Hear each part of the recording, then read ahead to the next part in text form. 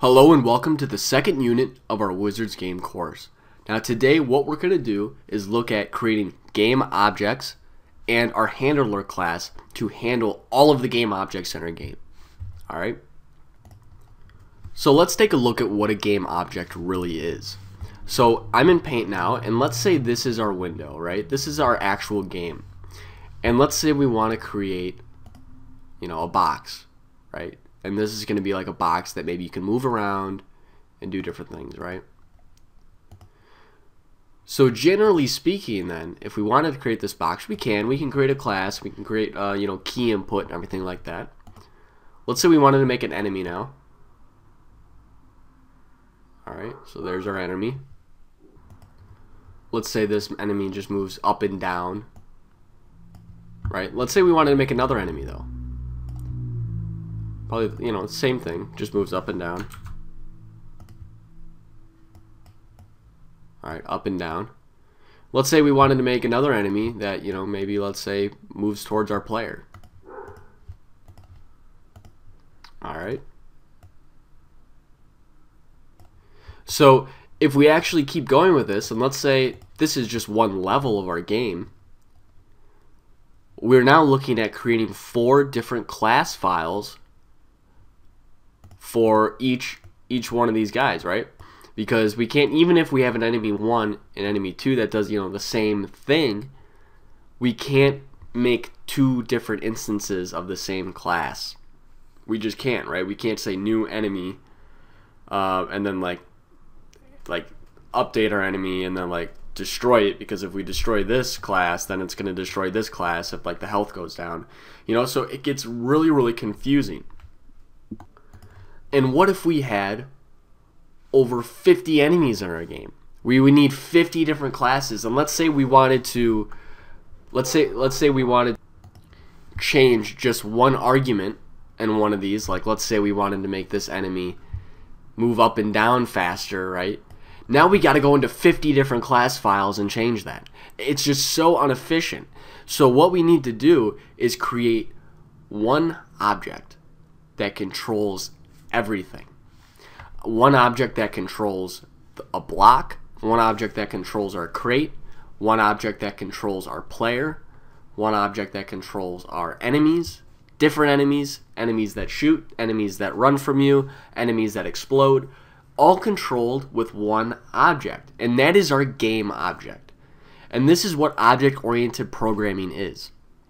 So essentially, now it's not just going to be, just one object, but instead of having 50 different instances of just our same enemy, we can have one instance of that enemy, and then from that we can create multiple ones, and then if we want to change something, we don't have to go into 50 different classes, and we don't have to make tons and tons of memory of the same enemy. Alright? So I'm going to create a new class, and I'm going to name it Game Object. And I'm going to make this an abstract class. So essentially what we're doing here is, this is like going to be the bones, right? The bones of our object. So what does every object have in common, right? It's like saying, okay, when a new baby is born, what does each baby that's born have in common? Well, let's see. It has, generally speaking, 2 hands, 2 feet, right? It has, the same bone structure. It has 2 eyes. These are all things that we can count on every object having the same. So on a coordinate plane in our game, what does each object have the same? Well, each object has, and I'm going to call this protected int, an x and y value. We need to know the location of our object. Alright, another thing that we have in common, which I'm going to make a float, is our velocity x and our velocity y. And this is going to be the speed at which our objects are going. So if our velocity x is like 3, then it's going to be moving in the right direction 3 pixels a second. Okay? So let's go ahead and create the game object, or the the constructor of our game object. And inside here, I'm going to put int x, int y, and that's it. And then here I just say this dot x equals x, this dot y equals y, because what we want to do is when we inherit this game object for any other class that we want to also be able to input our different x and y positions. Alright, so now what does each object have in common with every other object? What kind of methods do they all have? And so I'm going to say public abstract void tick, because every object needs to update their positioning or do whatever. And I'm also going to say public abstract void render graphics G, because every object needs to draw something. It needs to appear to be something. It can't just be nothing. What are we also going to do? Well, every object needs a rectangle get bounds so we can do collision detection. So every object's going to need that. Now what's cool is you can make different sort of game objects like this. So if you wanted to create a particle system in your game, you could create, instead of game object, you could say particle object. And so now what does every particle have in common, right? So you can start narrowing that down.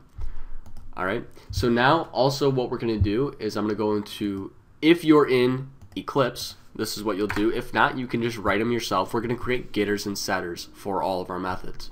So source, generate getters and setters, velocity x, velocity y, x and y, and there we go. So it can generate all of it for us. So now whenever we're referring to a game object, if we want to set the x position or get the x position, we can do that easily. So now, how do we handle all of these game objects? You might be asking yourself, right? How do we update each game object? You know, do we have to go into, you know, our game class here, and I can actually get rid of window. Do we have to go into our game class here and say, you know, game object.tick, you know, game object.render, game object 1.tick, game object 2.tick, game object 3. And what we can do actually is create a class that will just run through a loop, update all of our game objects that could possibly be in our game, and then just run a single method of that class.tick. So that's what I'm going to do now. So I'm going to go into a new class here. I'm going to call it handler, because this is going to handle all of our objects. And here I'm going to create a new linked list game object. I'm going to call it object, and it's going to equal to a new linked list game object.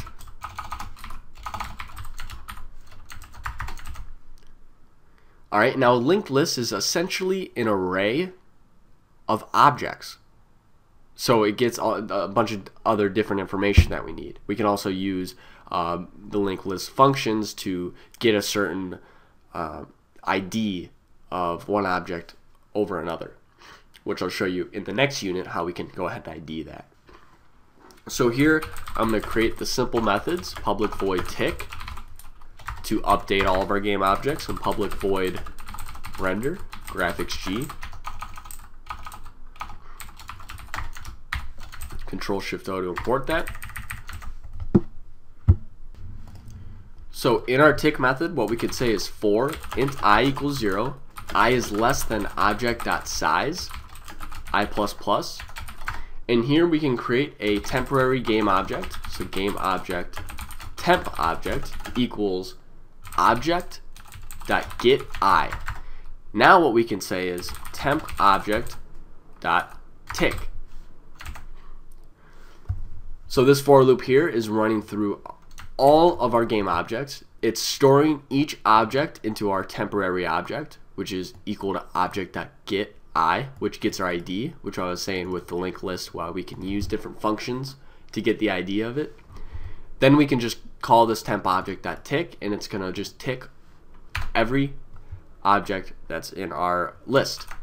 So I can do the same thing with render. Instead of tick, I'm going to say render G, and that's all we essentially need to do. Also in the handler, what I want to do is be able to add and remove objects from our list, our linked list. So I could say public void add object, and I can create a new game object. I'll call it temp object, and here I say object.add temp object. Alright, and I can do the same for removing. So public void remove object, game object, temp object, and then I say object.remove temp object. So very simple like that, we can add and remove objects to our list. So now let's go ahead and initialize this handler into our main class here. So private handler, called handler. Here I can say handler equals new handler, right? Because we need to actually initialize that there. And then in our tick method, all we say is handler.tick, and here we say handler.render, G. Very important that you put handler.render under our background, because what happened is code gets compiled and ran from top to bottom. So it's going to render this first, render this second. So it's going to show our handler.render all of our objects above our background. If you put this here, it's going to render all of our objects first and then render the background on top of it. So just know that for future, that's how depth works with Java. Alright, now there's different ways to get around that, but just now for this course, that's the easiest way to do it, and you'll have no problems doing it that way. So now if we go ahead and run the game, as you can see, nothing has changed. But now let's use this game object. That's because we have no game objects in our world. Let's use this game object accordingly. So let's go ahead and create a new class, and this is just going to be a test. And this is going to be called box. And here we're going to extends game object right off the bat. Now here we have to add the constructor, and we have to add our unimplemented methods. So if you just hover over it and just click that, we now have, check out all this, public void tick, public void render, graphics G. We get our X and Y. Everything looks awesome. So here I can say g.setColor, color.blue. And let's say g.fillRect, X, Y, we'll make the width 32 by 32. And here I can say X plus equals velocity X and Y plus equals velocity Y. And that right there, we've just made an object. So in our game, if we really wanted to, underneath our handler, we could say handler.addObject, new box at 100, 100, and run the game. And there you can see we have a blue box in the game. Really, really cool. So now if we go ahead and copy this, let's say paste it down here, we'll put this at 200. We now have two objects in the game just like that. And to show you that they're now updating as well, I can set velocity X to equal 1. We run it again. As you can see, now they're trucking along across the screen.